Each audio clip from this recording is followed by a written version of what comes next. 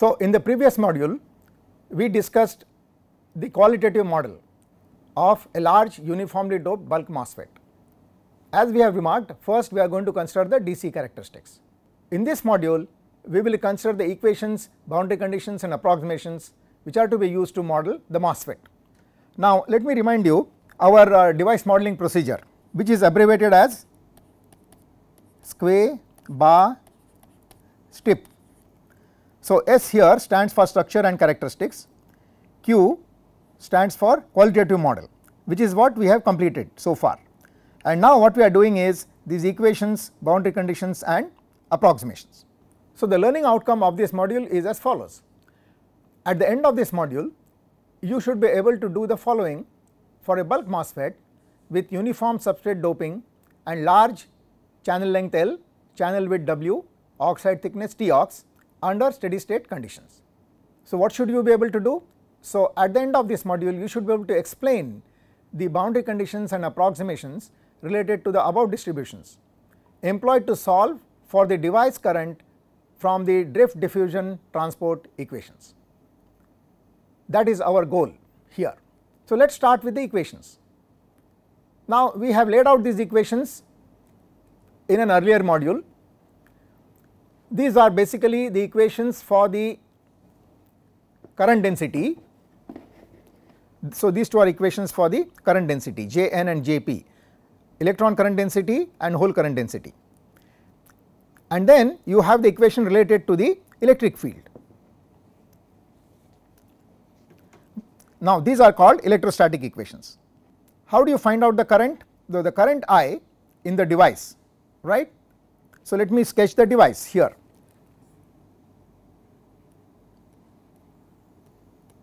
So this is your MOSFET.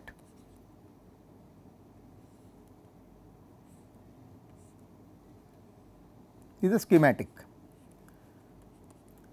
and you are applying voltages to all these three terminals with respect to the bulk. So you apply, let us say, VDB, VGB and VSB.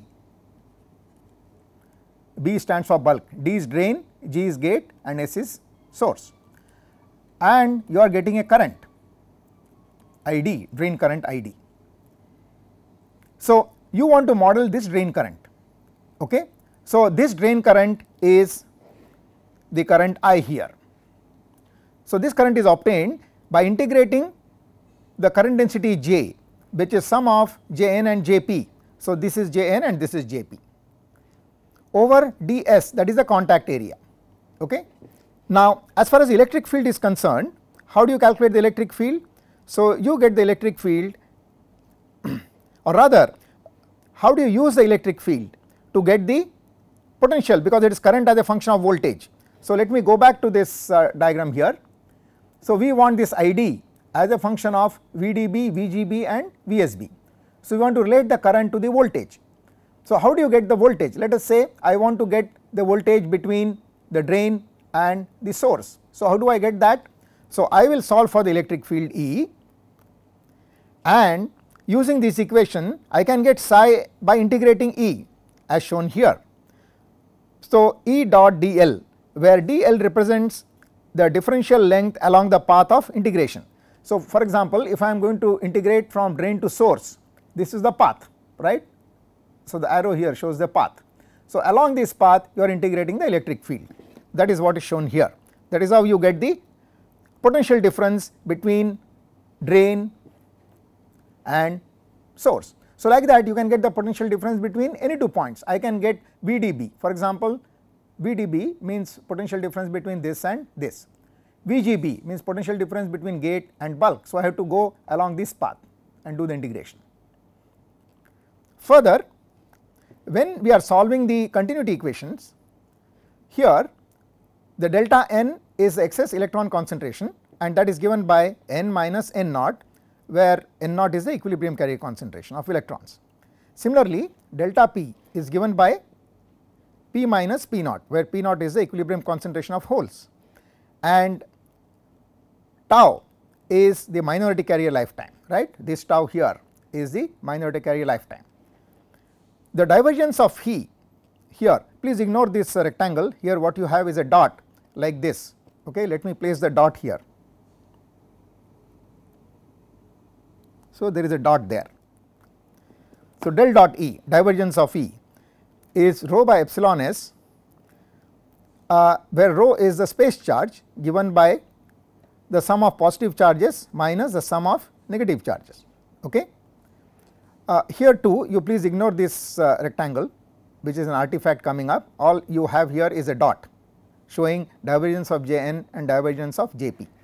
So these are our equations, starting from which we model any device. So even for MOSFET, these are the equations which are used as a starting point. Now let us go to the boundary conditions. Here is your device structure. So we are starting with the boundary condition on the potential psi, and we are starting with the potential psi at the contact. Now at this point let me take you back to the equations.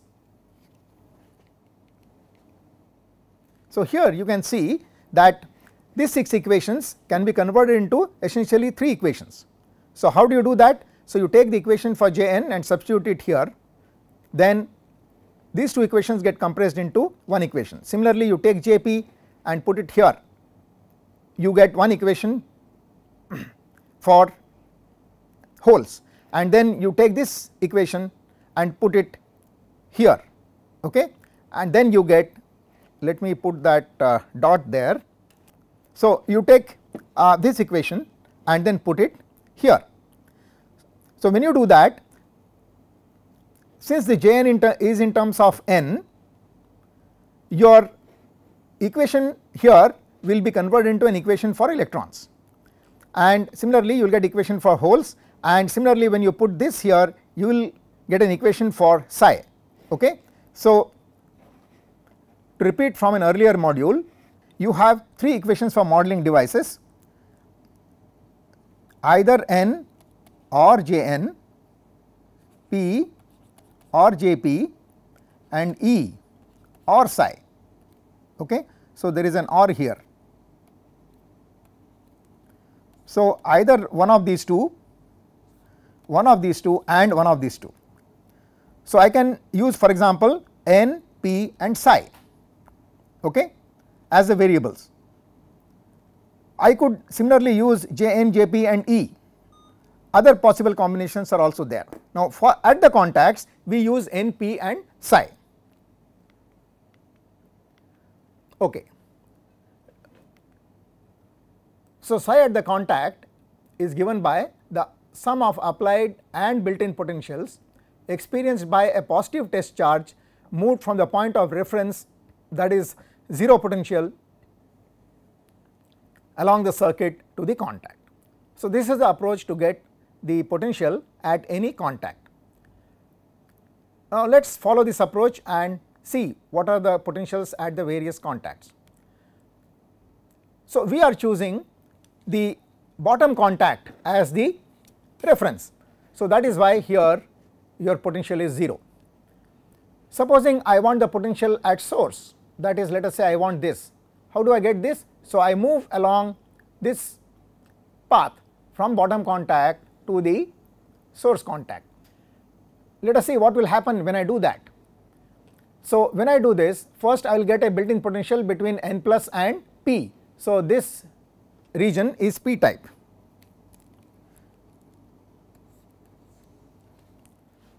Okay. So I will get a built-in potential between p and n plus here. What will be the direction of the built-in potential? If I am moving from n plus to p, the built-in electric field is from n plus to p, so I will experience a fall in potential. Okay. And then when I go from p to n plus, I will experience a rise in potential, because n plus side is positive with respect to p for the built-in potential, right. So if I now assume that the doping in this n plus source and n plus drain is the same as the doping in the poly, either at the gate or at the bottom here, then this built-in potential here for the source bulk junction is the same as the built-in potential for the poly N plus poly P junction, and since they are in the opposite direction, when I move along this path, the two will cancel each other. That is why in psi source you are not getting any built-in potential component, and you are getting only the applied voltage, that is VSB. Okay? So you are applying a voltage between source and bulk, that is something like this. So this is your VSB. Okay? Now similarly you get the side drain as VDB. You move from this contact, first you will experience a fall in built-in potential, then you will experience a rise in built-in potential here, and then since these two potentials will cancel, all you are left with is the applied voltage VDB. For your benefit, let me mark the built-in potential directions here. So built-in potential direction here is like this, and here it is like this. Same thing applies here. So we are saying that this, when I move along a path like this and that get cancelled.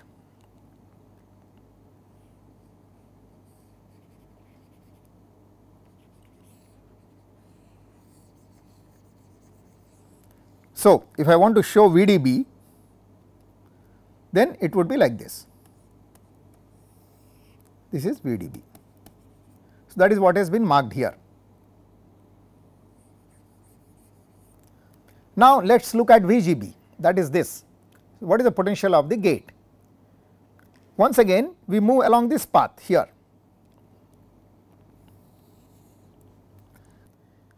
What about the potential of the bulk, psi bulk? So again let me mark the substrate here, p type. So potential of the bulk is modulus of minus of modulus of phi ms. Now what is phi ms? Phi ms is nothing but the potential difference between metal and semiconductor, work function difference between metal and semiconductor. We have shown this in an earlier lecture, right. Now M here stands for the poly region, right. Metal is actually the poly here, metal gate is the poly gate here. So phi ms, phi m minus phi s is same as phi m, that is the work function of this region minus work function of this region. So it is nothing but the built-in potential whose polarity is like this, and therefore the potential of the bulk with respect to bottom contact will be negative, right, according to this.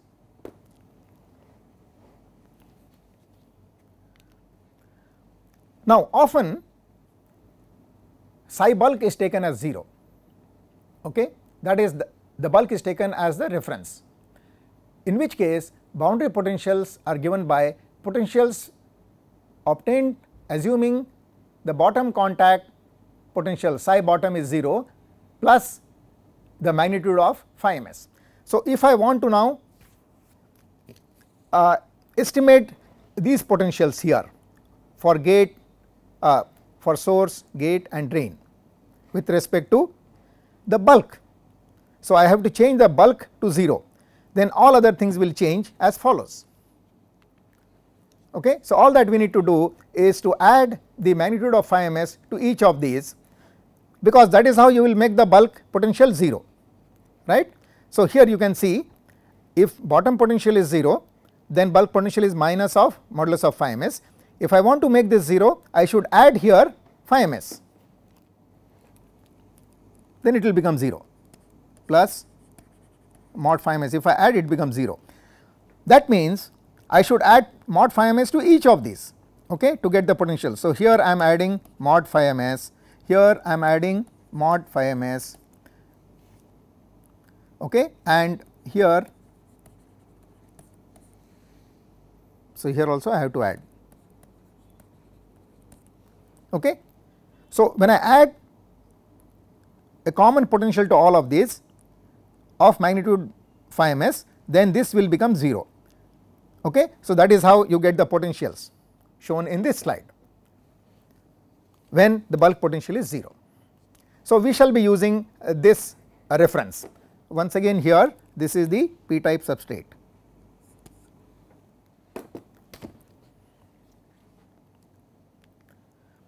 Now let us look at the boundary conditions on electrons and holes at the contacts.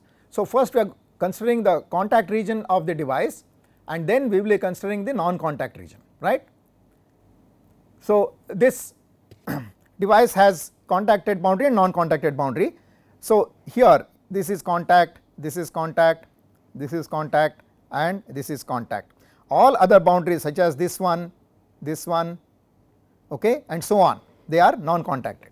So coming back to the boundary conditions at the contacts, first we have discussed boundary condition on psi. Since there are 3 differential equations to be solved, you need 3 boundary conditions. So we have completed psi, now we are looking at n and p. So what are the n and p conditions at contacts? This is fairly straightforward.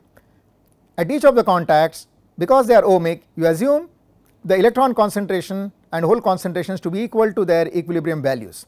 This is what you find here, okay. So whatever is the electron concentration at this boundary here, that inside the semiconductor, that is the boundary condition at the contact, and same thing applies for holes. Now let us go to the non-contact. It turns out that while for the contact it is easier to talk in terms of potential and carrier concentration, at non-contacts it is easier to talk in terms of the electric field and current densities, okay. So we can easily identify the values of electric field and current density at the non-contact. That is why here we are choosing a different set of variables, namely E, Jn and Jp. Now let us start with E at the non-contact. So examples are shown here. Let me take the important interface, that is this non-contact interface. So what this particular equation says is that if you want to know the electric field in the y direction at the surface, so let me now remark here which is the y and which is the x direction, because electric field is a vector, so it has direction. So we are assuming that this direction is y and this direction is x. So horizontal direction is x, vertical is y. So that is what is shown here, the y direction. So EYS means a field in this direction at the surface S, okay, because we are talking about a boundary condition at this surface. So that field will be related to the field in the oxide in the same direction here. So field here. So Eox would be this.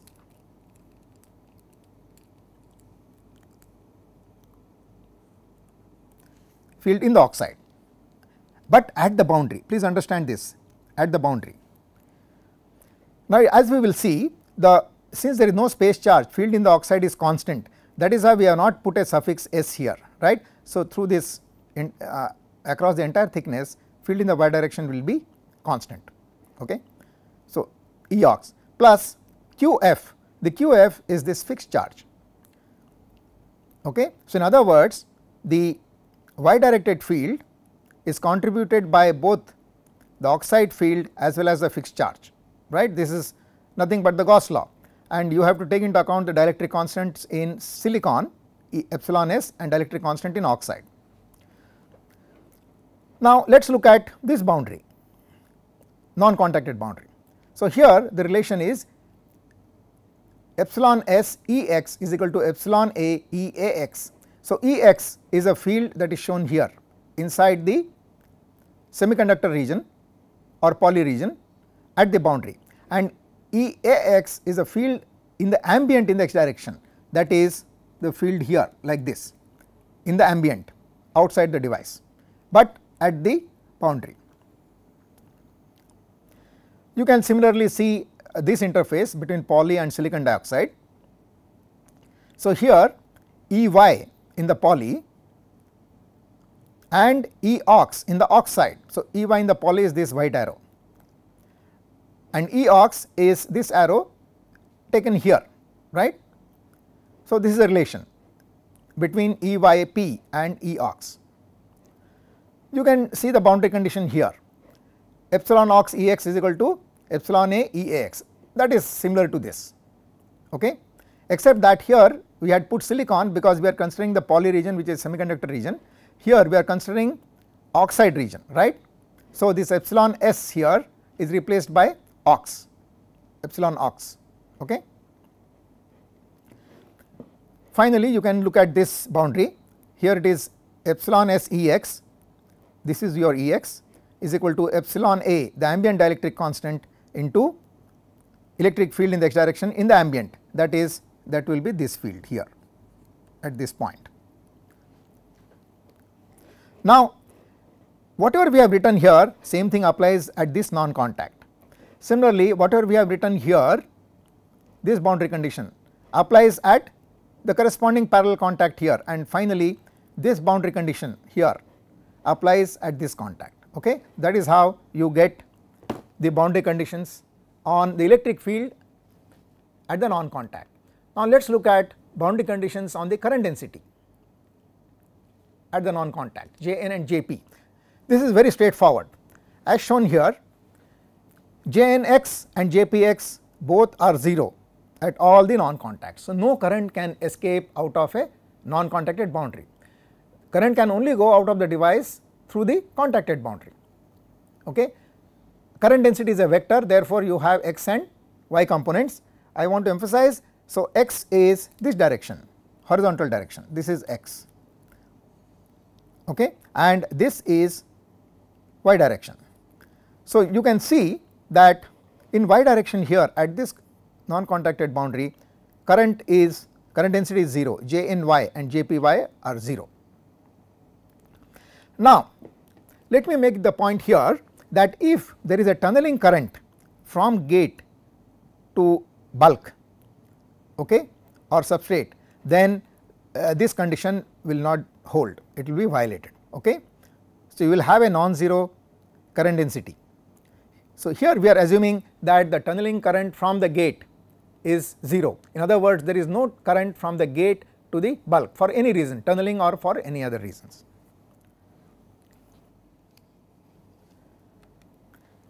So, let us now summarize all the boundary conditions at contacts and non contacts. Okay. Now, this would be the picture.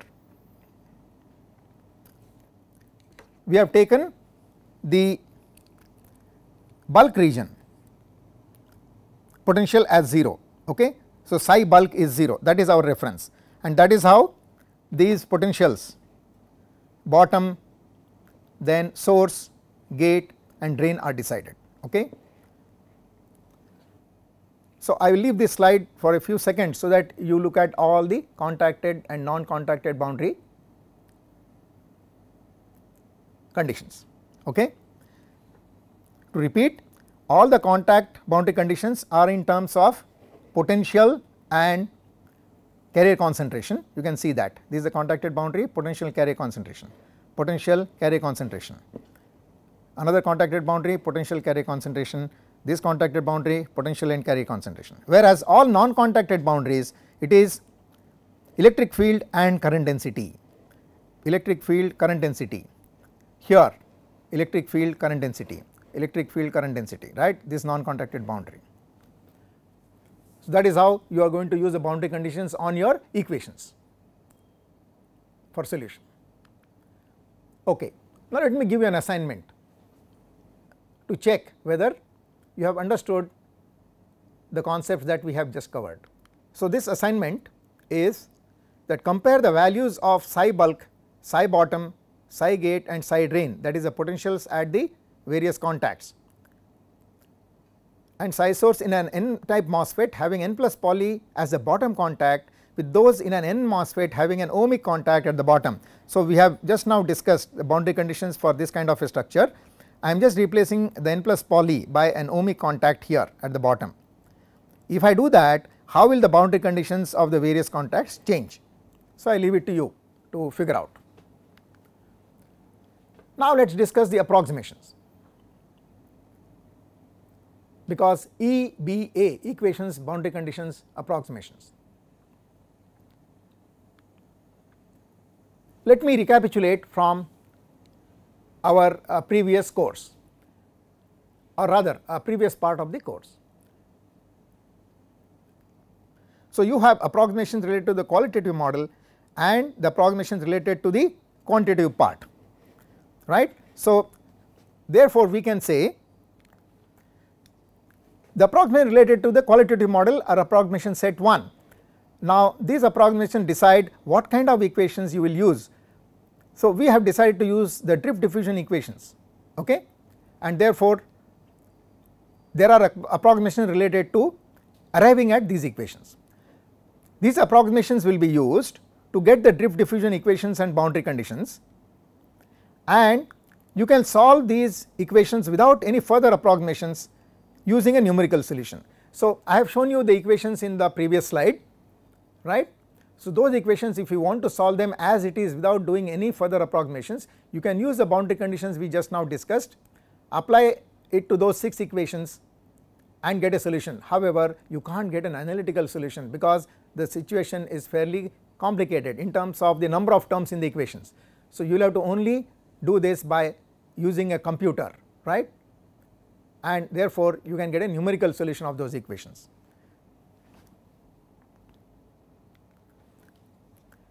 To get an analytical solution, you have to make further approximations. So, you take these drift diffusion equations and boundary conditions and approximate the terms of these equations. This is called approximation set 2. These are the approximations of the drift diffusion equations and boundary conditions. So, you have approximation set 1 which lead you to this drift diffusion equations and boundary conditions, and then you have approximation set 2 which are the approximations of these equations, so that you get an analytical solution. Now, let me just tell you what are the sets of these approximations, and then we will discuss this in detail. So, approximation set 1 which lead to the drift diffusion equations.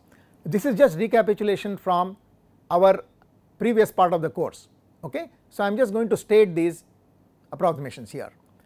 So, if you take the electrostatic equations, E equal to minus grad psi and divergence of E is equal to rho by epsilon, here there should be a dot and ignore the rectangle that is coming there. Now, using the electrostatic equations means in the Maxwell's equation you are neglecting the magnetic field. In other words, electric field has no circulating component, that is, it arises from static charges only. Now, you consider the current density equation, J equal to sum of the electron current density and hole density.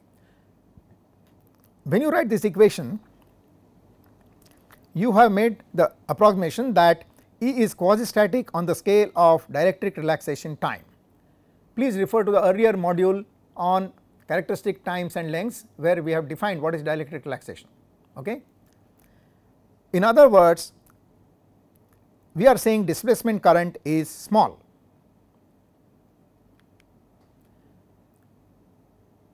Now, look at the current density and continuity equations for electrons and holes. When we write these equations, okay, we have made the following approximations. Between two scattering events, carriers are particles with an effective mass determined from their wave nature.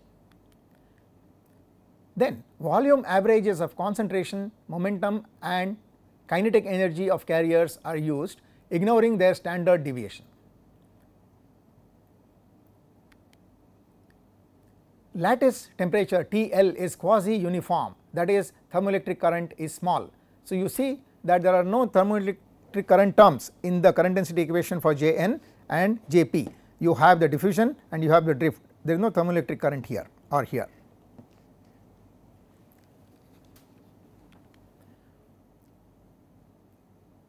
I is quasi-static on the scale of momentum relaxation time. So, the current I is quasi-static. The term W, that is energy density, right, is quasi-static on the scale of energy relaxation time, and quasi-uniform, that is, the drift energy is much less than the thermal energy, okay. So, drift energy is because of the directed motion of carriers, whereas thermal energy is because of random motion of carriers. You recall we have been saying that the transport of carriers or the movement of electrons in semiconductors is due to a directed motion superimposed over random motion, okay.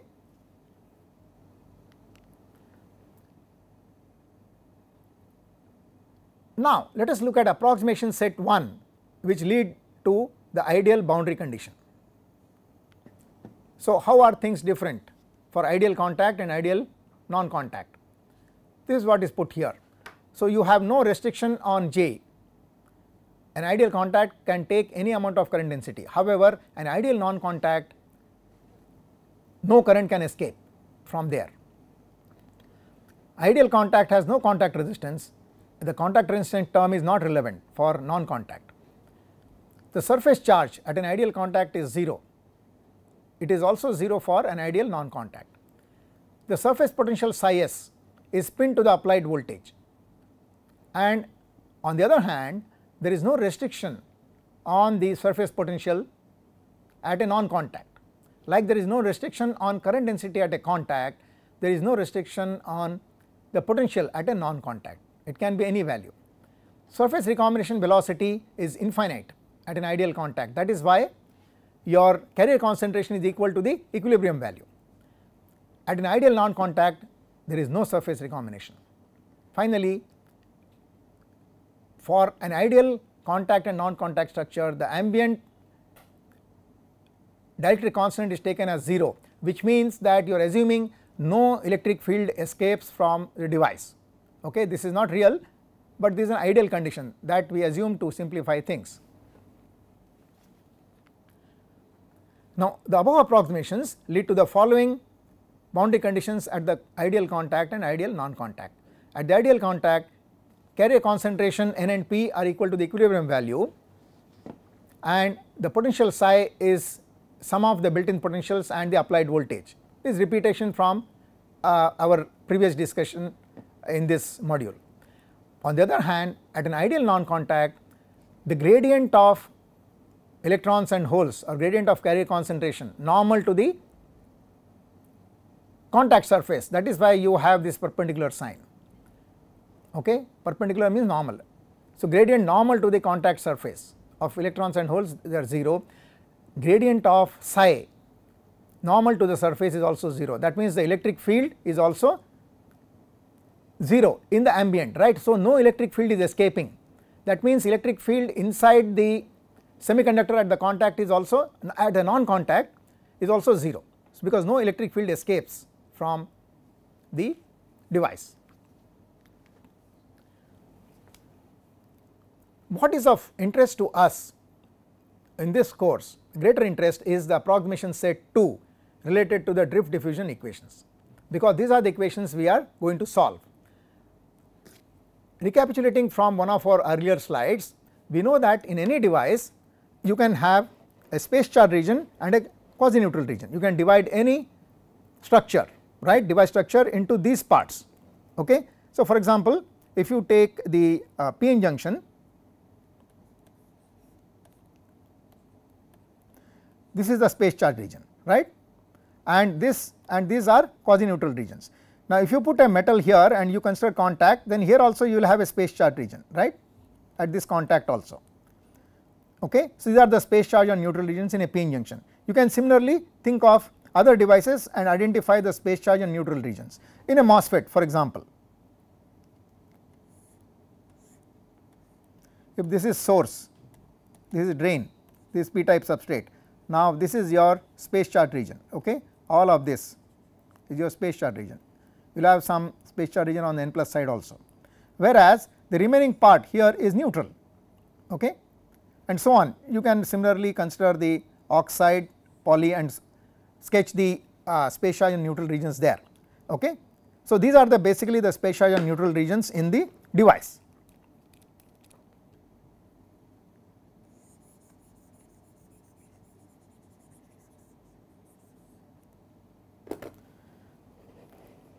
So the space charge region could be either p type or n type. The quasi neutral regions also could be p or n type, right.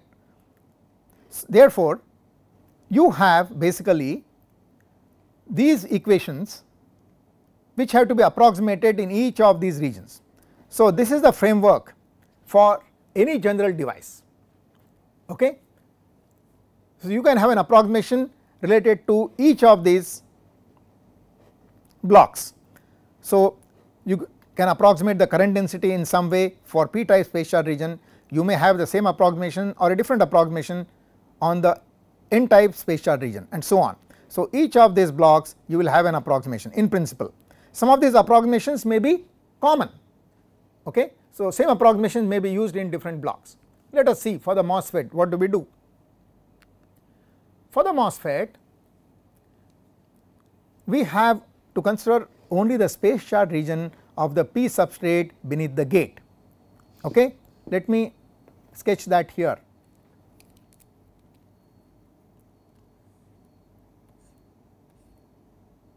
This is the p substrate, this is drain, source, this is the space charged region, right, which may consists of inversion layer, depletion layer, and so on, but this is the region of interest to us. This is what we are talking about here. Now, in this region, since current densities and electric field are vector quantities, you have to consider both x and y direction. So, this is x direction and this is y direction. Okay. So, we have to consider things in both directions. You may say, why are we not considering z direction? Actually, the MOSFET is a 3-dimensional device. Well, it just means that in the z direction or the direction perpendicular to the slide, we assume all conditions to be uniform. So, let us start with the current density of electrons. What approximation do we make? So, we assume that the current density of electrons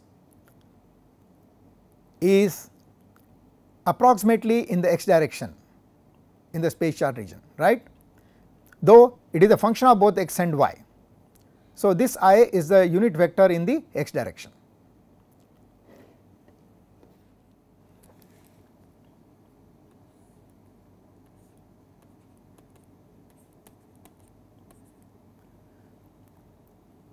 This is Jnx, okay, and xy. So, if you take this, point as the origin, this is y, this is x. So, at each of these points here, your current density in the x direction would be different. So, that is why you have Jnx as a function of x and y. So, we are assuming there is no current density of electrons in the y direction. Why is it so? Because we are neglecting the current which may be going out of the bulk contact, and similarly current going into the gate contact, right. So, gate leakage is neglected and bulk current also is neglected. We have discussed this point in the qualitative model. So, electrons only flow in the x direction. Okay. Then what about y direction? So, just now we said that the current density of electrons in y direction is 0, that is what is said here. So, Jny at any point x comma y is 0. Then another approximations we make related to the current density is that we are making the charge sheet approximation. So, we have said that the inversion layer will be regarded as a sheet of charge, right, though it has a finite thickness in the y direction. We are going to assume that all the inversion layer is concentrated at the surface. Therefore, the x directed current will flow only over a negligible thickness at the interface. So, in the y direction, therefore, your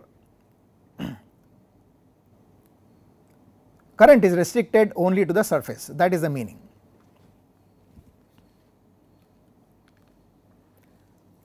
What about continuity equation? We neglect generation, recombination and tunneling in the space charged region because we are neglecting the bulk current, okay, and therefore, the continuity equation reduces to divergence of Jn is equal to 0, right, because in the continuity equation other terms are 0, the steady state. So, dou n by dou t term is 0, generation term is 0, recombination term is 0, right. So, divergence of Jn is equal to 0. Now, what does this mean? This means in the x direction Inx is constant independent of x, that is the current due to electrons in the x direction, please note the difference between current density Jn and In. Current density is current per unit area, In is the current over the entire area, correct, right? You integrate the current density over the area, then you get Ins. So this is constant independent of x from source to drain.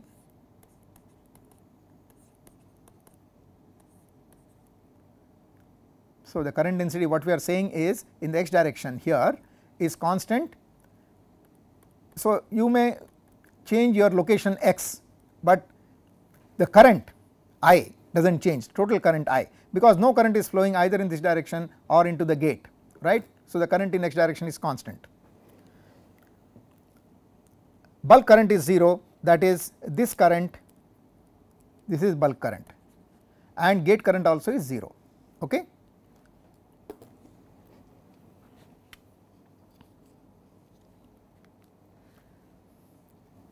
Now what about hole current density? So the hole current density is 0, we just do not take into account the current density of holes either in the x or in the y direction. Therefore the continuity equation also is not considered, right. So we are not really bothered about holes, okay, this is an approximation. Now as far as the equation E equal to minus grad psi is concerned, we are going to use it as it is, and therefore there is no approximation related to this.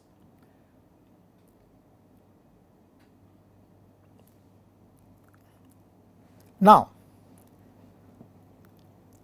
in the x direction, when you use E equal to minus grad psi, there is no approximation, we are going to use this equation. In the y direction, it leads to what is called the surface potential equation, E equal to minus grad psi in the y direction.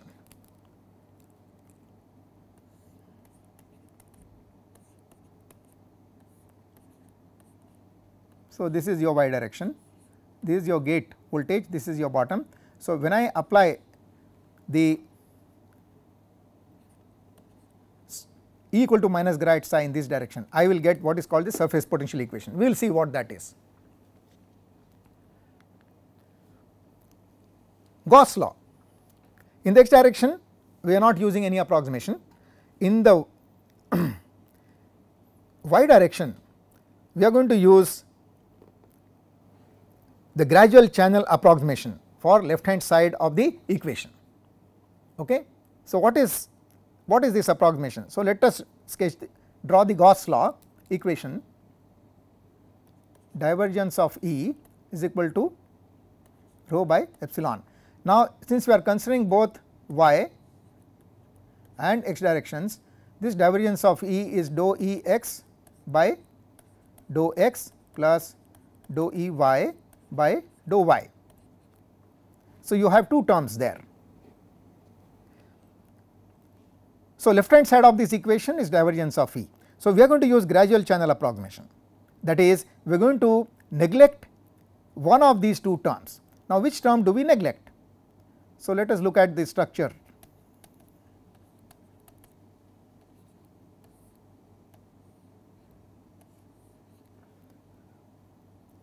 So you have field in the x as well as y. When your drain voltage, you have a drain to source voltage, then the field will be, drain voltage is more than source voltage, your field in the x direction is like this Ex, and then you have a gate to bulk voltage, therefore your field is also there in y direction. So what we are going to assume is that the dou Ey by dou y is much more than dou Ex by dou x. In other words, the Ey varies rapidly in the y direction, much more rapidly than Ex varies in the x direction, okay. Now why is it called the gradual channel approximation? Because the x direction is along the channel, we are saying that conditions along the channel in the x direction vary much more slowly than in the vertical direction. In other words, the conditions along the channel vary much more gradually. The electric field variation along the channel is much more gradual than the electric field variation in the y direction from gate to bulk. Now this is what we are going to assume, that this is what is called the gradual channel approximation. So this is valid for the left hand side. when you use this approximation, this term will go away. Now, on the right hand side of the equation, we use the charge sheet approximation and depletion approximation. Let me write the equation again. Now, left hand side we said this is dou E y by dou y, we are neglecting the x term. Right hand side rho. So, let us write rho, it is q into p plus nd plus, but there is no nd plus here, minus n minus Na minus, that is rho. So, charge sheet approximation means that we are going to assume that the inversion layer of electrons is close to the interface, and depletion approximation means we are going to assume that it will all be depleted of holes, right. So, when I take this space charge region in a MOSFET, so here all the inversion layer electrons will be close to the interface, and remaining part of the space charge region here will be depleted of all electrons and holes, okay, that is the depletion approximation. So, these are the two approximations we are going to use for the right hand side, okay, of the equation, Gauss law. In the x direction we are not using anything, right. Now, towards the end of this module, let us discuss how the various MOSFET models have evolved in the context of these approximations. The very first model that was proposed for the MOSFET was by Pao and Sa, and this was published in SSE, that is solid state electronics, okay. So, reference is given there. Now, let us see what are the approximations that were employed in this model and what were the solution features. So, this particular model employed the gradual channel approximation. It assumed that in n channel MOSFETs you will have only Jn, you will not bother about Jp. In p channel MOSFETs there will be only Jp, you will not bother about Jn, okay.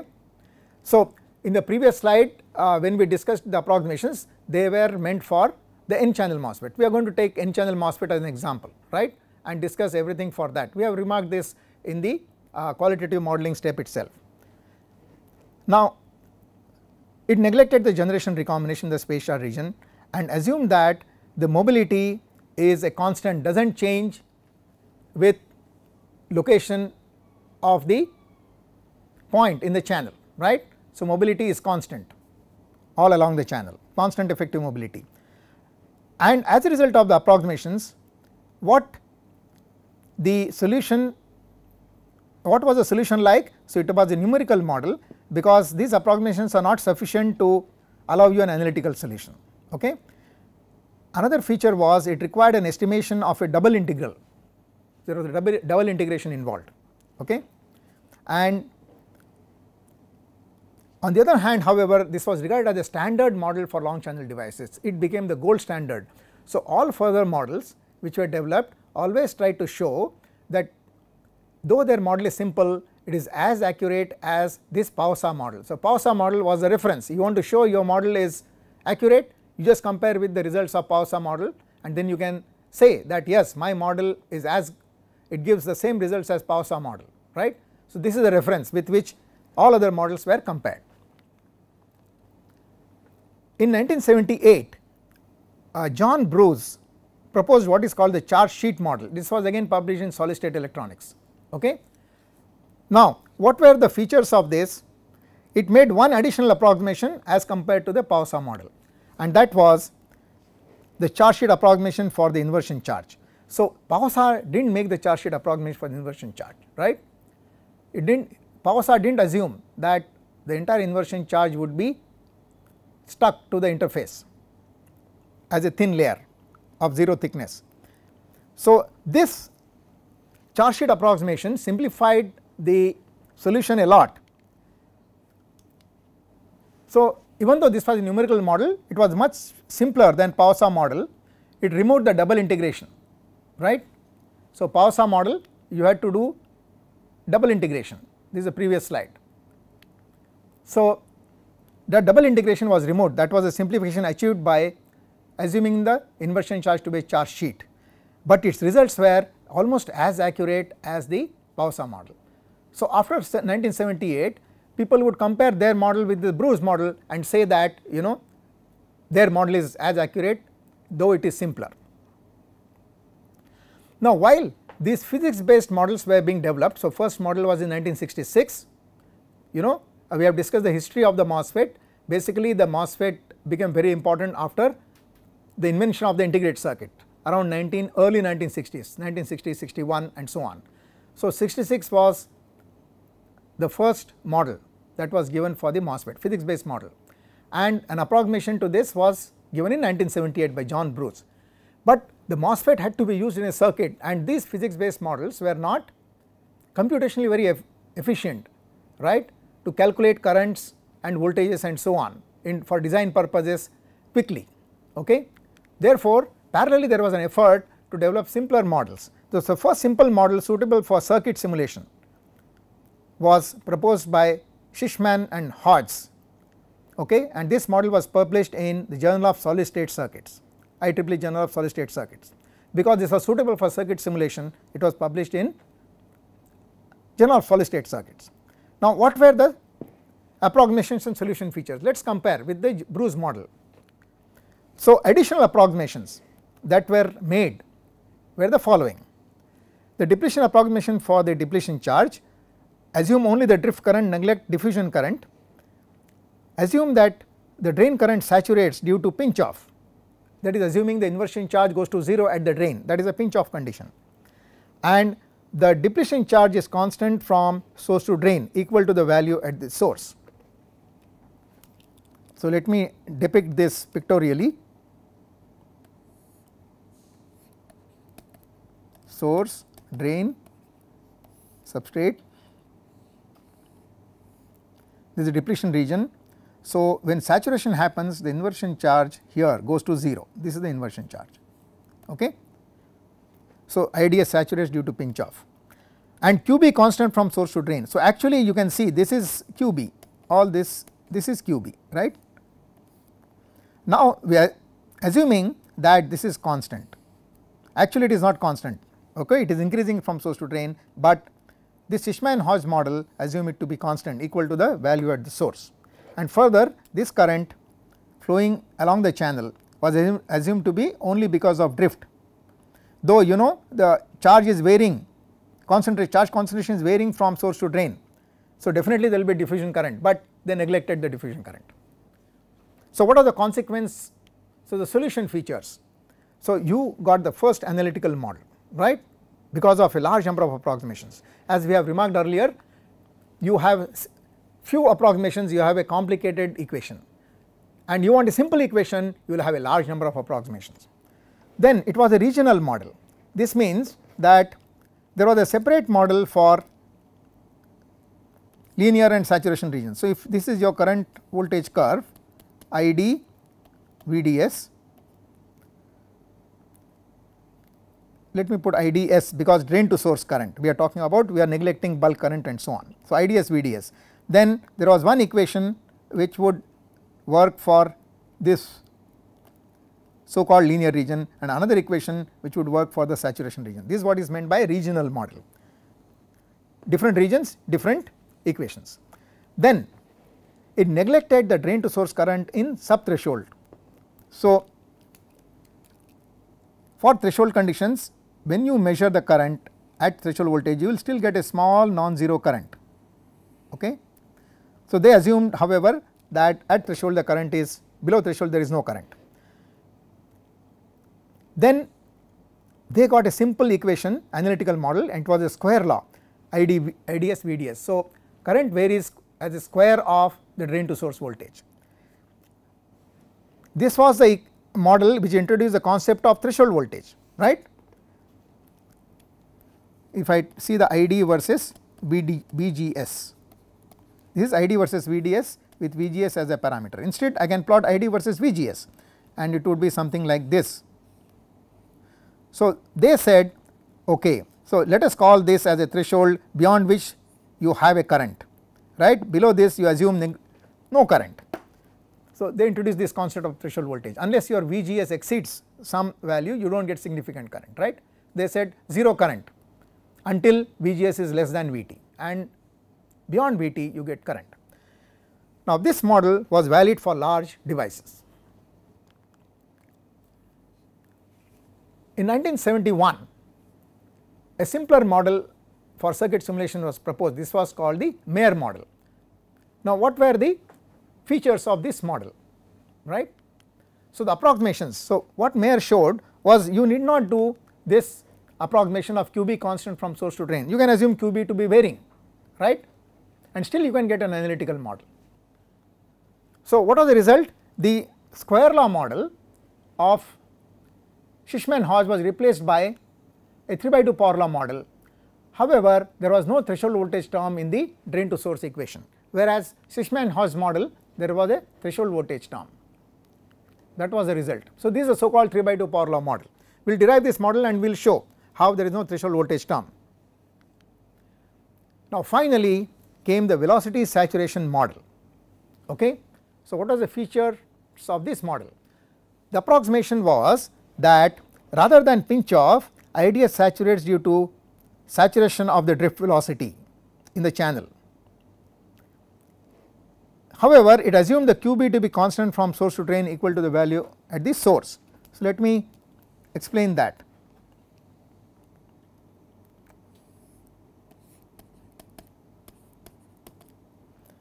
So this is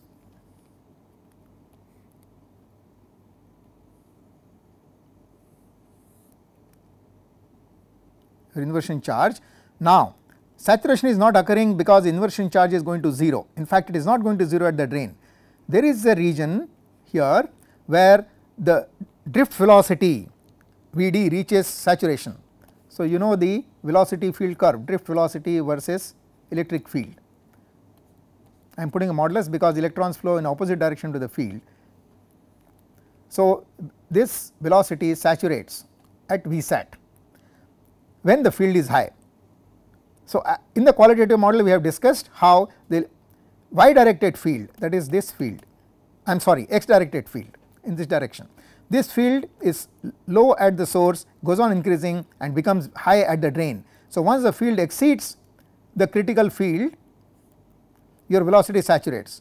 So that is the reason for saturation of the current, because of velocity saturation.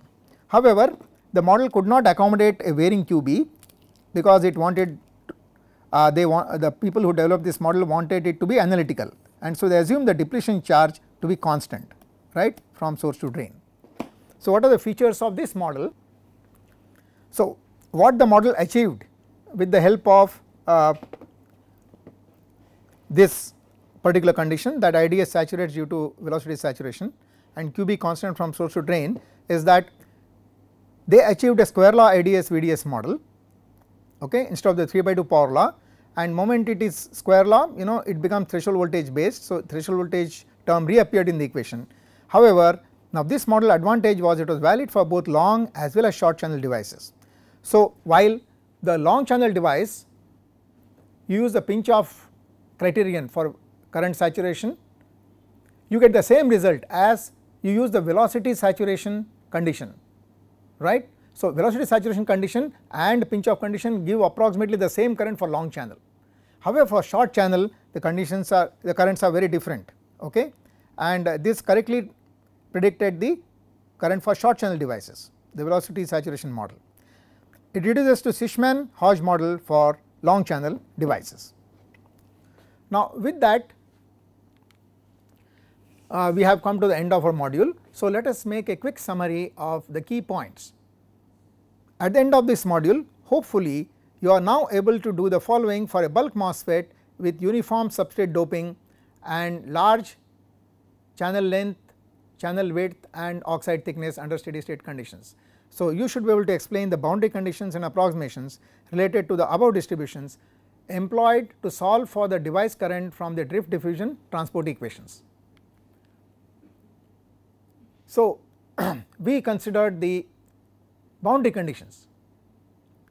First we started with the boundary conditions at the contact, and we said this boundary condition can be obtained by moving along a path from the reference point and summing up all the applied and built in voltages along that path. So, using the bottom contact as ground, we got the potentials at source, bulk and drain as given here. So, at source it is VSB, in the bulk it is minus of phi ms, where phi ms stands for the built in potential of metal to semiconductor contact, that is this, but this is the same as this because this contact, because you have the n plus poly here as well as there. At the gate your voltage is VGB and at the drain it is VDB. However, it is more common to use the bulk as a reference point.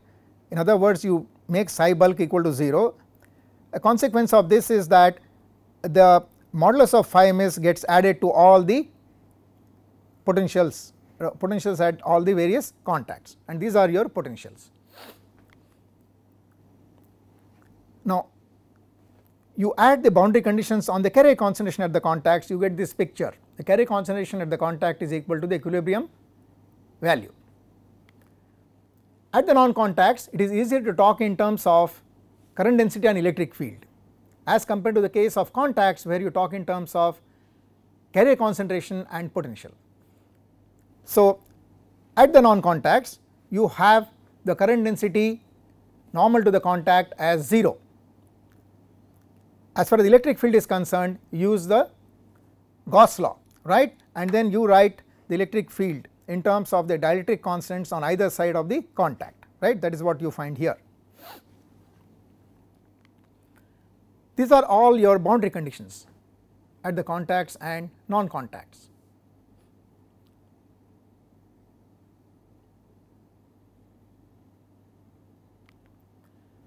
Then we discuss the approximations used to derive the model.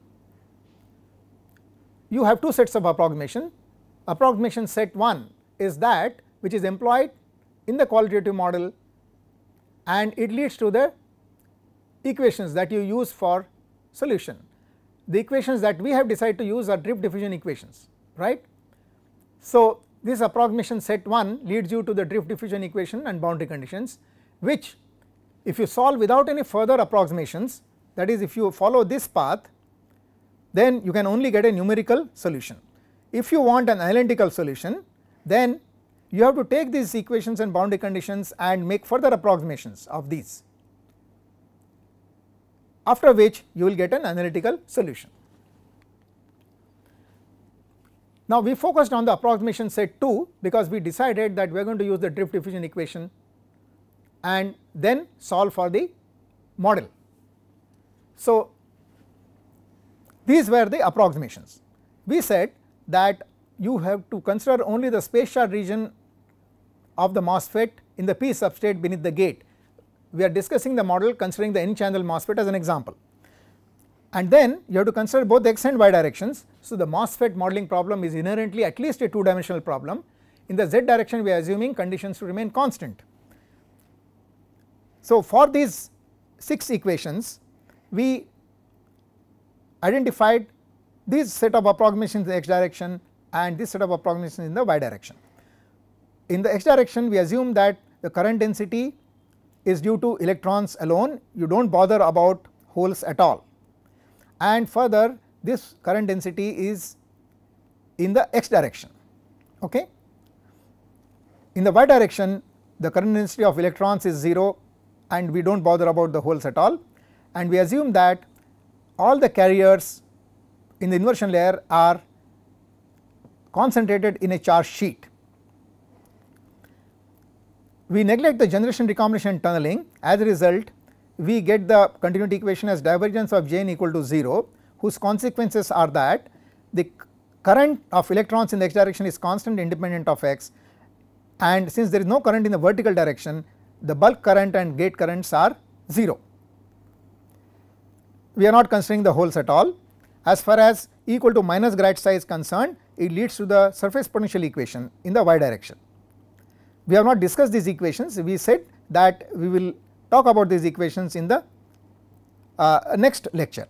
For Gauss law, we make the very important approximation in the y direction. Left hand side, the divergence of E term is replaced by just the variation of electric field in the y direction. So, dou Ex by dou x plus dou Ey by dou y is approximated as dou Ey by dou y. You neglect dou Ex by dou x, you assume that conditions in the channel along the x direction change gradually, that is a gradual channel approximation. Right hand side of the equation, space charge term which contains holes, electrons and acceptor concentration, you assume that the electrons are all concentrated in a charge sheet, while beneath the inversion layer of this charge sheet of electrons the entire region is depleted of both electrons and holes, that is you make the depletion approximation. Using these approximations we are going to derive the analytical model in the next lecture. Finally, we discussed the approximations and solution features of the various models that have been developed since the time the MOSFET became an important device. So, the first model was the PAOSA model published in Solid State Electronics in 1966, then was the Bruce charge sheet model published in Solid State Electronics in 1978. Both these models are physics based models, okay. They are very accurate, but they are directly based on the physics, do not make too many mathematical approximations, okay. So, therefore, you can only get a numerical solution. For circuit simulation purposes, models developed were Shishman-Hodge model in 1968. This was published in Journal of Solid State Circuits since it is suitable for circuit simulation. Further simplifications of the models or improvements were the Mayer model published in RCA Review in 1971 and the velocity saturation model which applies to both short channel and long channel devices. So, today we use the velocity saturation model, okay. In this model you assume that the current saturates because in a region near the drain where there is a high electric field the velocity of carriers saturates. This condition is used instead of the condition that the charge becomes 0 at the drain, right, at the saturation point, okay. That is called the pinch off condition. So, pinch off condition is no more used in MOSFET modeling because that is not a physical condition. The velocity saturation condition is the more appropriate. It so happens that the velocity saturation model gives you the same current as the pinch off model current when the channel length is large. That is why in the beginning when the channel length of the MOSFET was large, people could use an unphysical approximation like the pinch off approximation and yet get currents which were matching reasonably with the measured data.